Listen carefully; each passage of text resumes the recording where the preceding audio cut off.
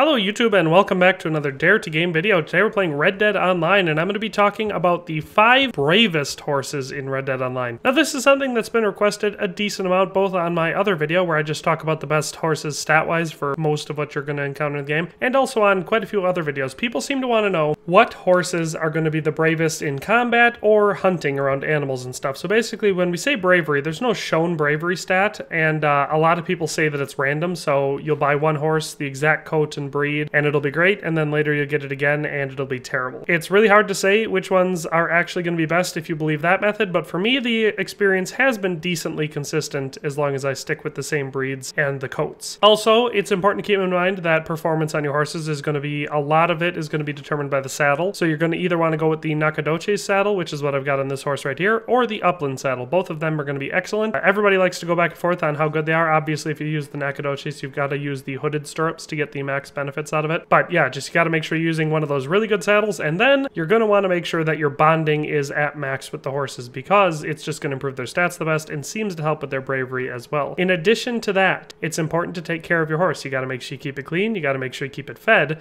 and if it gets injured, use a horse tonic, heal that bad boy up. Keep your relationship with the horse good and its stats seem to work out better in the game. So with all of those things in mind, let's just get into the horses that I think are definitely the bravest in Red Dead Online. Alright, and so starting us off at number 5, we have the Turkoman, and I picked the Dark Bay just because I think it looks the best, but if you want to go for the higher end ones, this one costs 40 gold. It's such a good looking horse. I want it, but it costs 40 gold, so I can't justify spending that much on a horse. But anyway, they all have the same stats as far as their speed, acceleration, health, all that, and stamina go. So all of them are going to be decent horses. In fact, if you watched my best horses video, this one is on there for quite a few things, just because it is one of the best horses in the game. And I also believe it looks the best. It's a very beautiful looking horse. With all that in mind, it's also a decently brave horse. This one is not going to really compete too much with the other 4 on this list in pure bravery because it still will spook. But the thing about the Turkoman is, even when it gets scared by predators that get relatively close and are attacking it, as long as you keep it calm, it'll usually keep running straight and you'll stay on it. It won't try to buck you usually. If you let it get freaked out, you don't calm it in time, and you're not taking care of it, or maybe its health was really low going into it, or it was really hungry, any of those situations, you might get bucked, but I almost never get bucked using the Turkoman. So if you just want a standard horse that's good at all the other stuff too, is real fast, can run for a long time,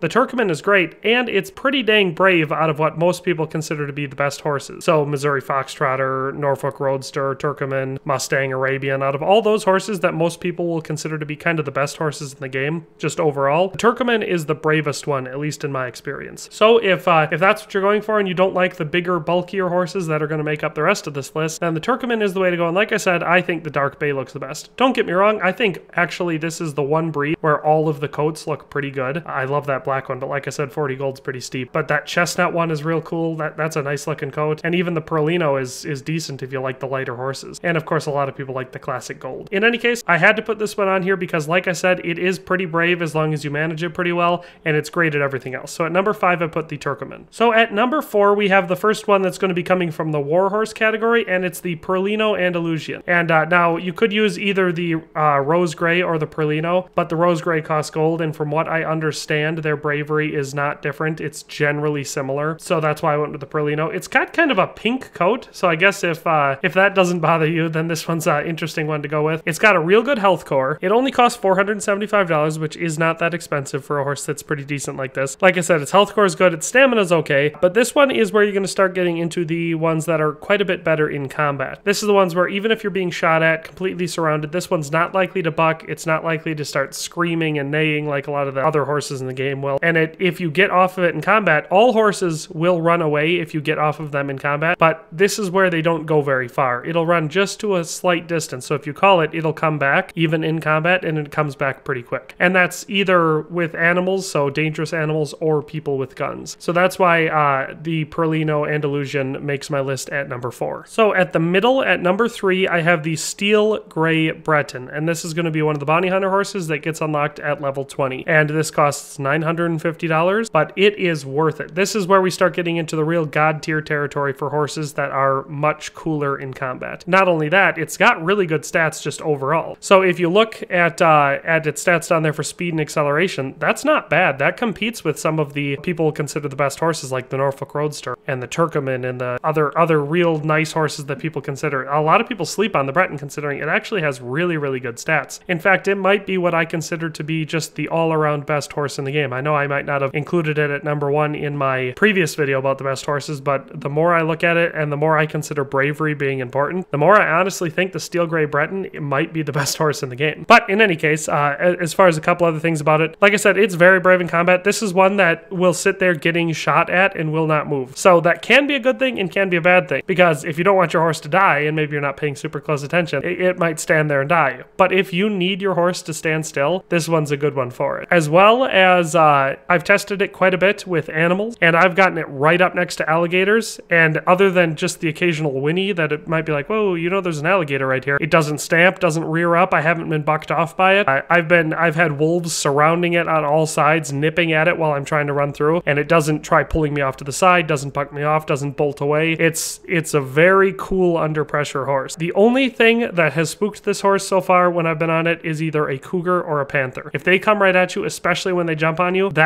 I've had it spook me on a Breton. It doesn't every time.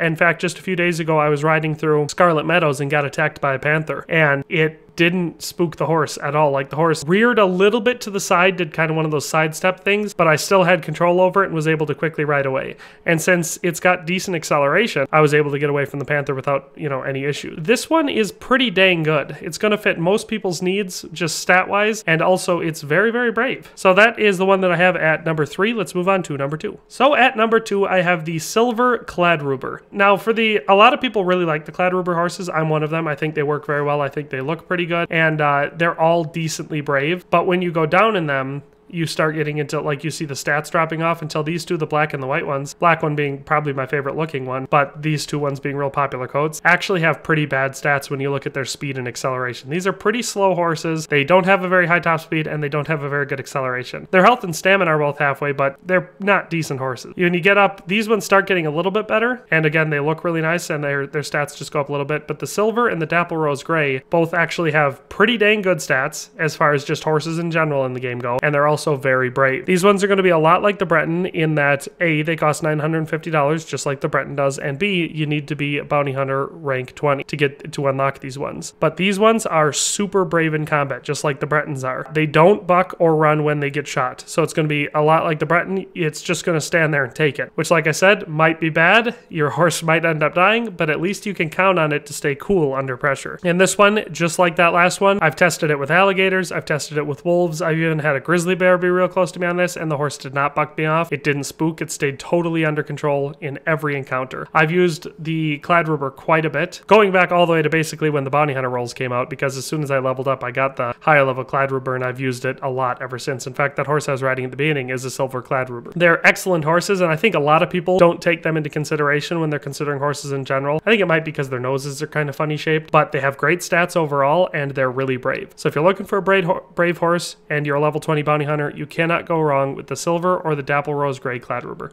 I prefer the Silver, but either one's really nice. So that's number 2, the second best in the game. Let's move on to number 1, the best one I could find as far as bravery is concerned. So at number 1, we have this kind of reddish pinkish looking horse, the Strawberry Roan Ardennes. And I don't think a lot of people have tried this one, A, because it costs 18 gold, and B, because it's kind of a reddish pinkish horse, so it looks a little silly. Trust me, if you're looking for bravery, you cannot beat this horse. I have never had it spook ever. I've been attacked by cougars, bears, wolves, alligators, stepped on rattlesnakes, been shot directly at, had the horse hit in the head and almost die, and it has never once bucked me off or bolted away. It's just an excellent horse. Like I said, any horse that you get off of during combat will trot out of the line of fire. This one does not go very far, and you whistle for it and it comes right back. So this is, in my mind, without a doubt, the bravest horse in the game. I have one, and I obviously had to wait until I had 18 gold bars that I was willing to part with to get a horse, but when I did, it was totally worth it. I use this horse for hunting whenever I'm doing my trading, trying to fill up stuff, or hunting legendary animals, or bounty hunting. It's pretty decent for too. I mean, I arguably like the the Breton and the Cladruber for bounty hunting better just because they're faster horses. This one is not nearly as fast as them, but it is super brave. So if you're sick of getting bucked off, you're sick of your horse freaking out every time you get near something and neighing super loud, if you're sick of all of that, then this one's the way to go. The Bay Roan is not a good substitute. The Bay Roan Ardennes is a bad horse. Don't buy it. I cannot say that sternly enough. A, the stats are worse than the already not great stats of the Strawberry Roan one,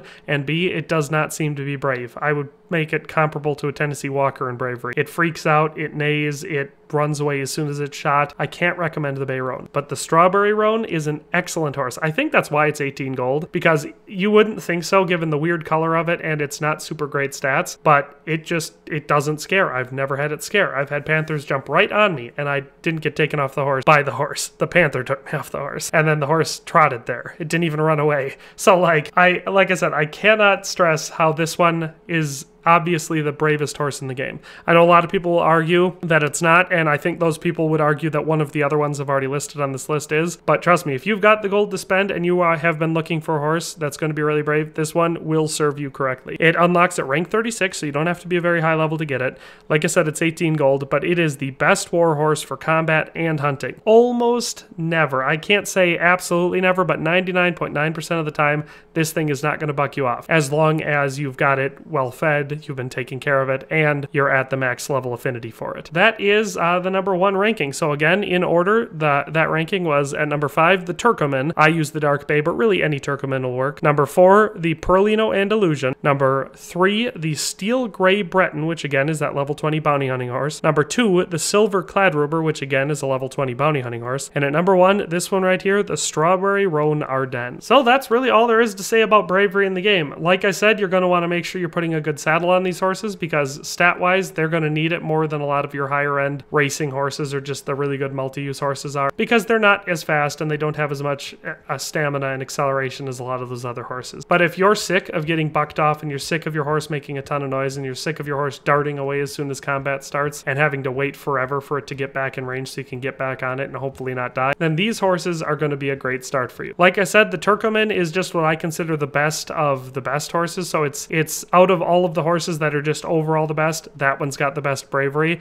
and then all of the rest of these horses are just really, really good when it comes to being brave. So if you like this video, definitely leave a like rating. I hope you found it useful. I hope if you were looking for a video about bravery that this one is the one you got to see, because I think it's definitely the best one out there. If you have any suggestions or anything you think I missed as far as these horses or any other brave horses are concerned, please let me know down in the comment section. And of course, if you haven't already, definitely subscribe to the channel and turn on notifications, because that's how you get to see fantastic videos like this on a daily basis. At the moment, I've been paying a lot of attention to Red Dead Online because it's a great game, and I think there's a lot to be said about what actually already exists in this game. So with all that in mind, thanks for watching and have a nice day, and we'll see you next time. Thanks for watching another Dare to Game video. If you liked this video, please leave a like and a comment. If you haven't already, be sure to subscribe to the channel. If you like my content and would like to support this channel, consider becoming a member today for as little as $1.99 a month.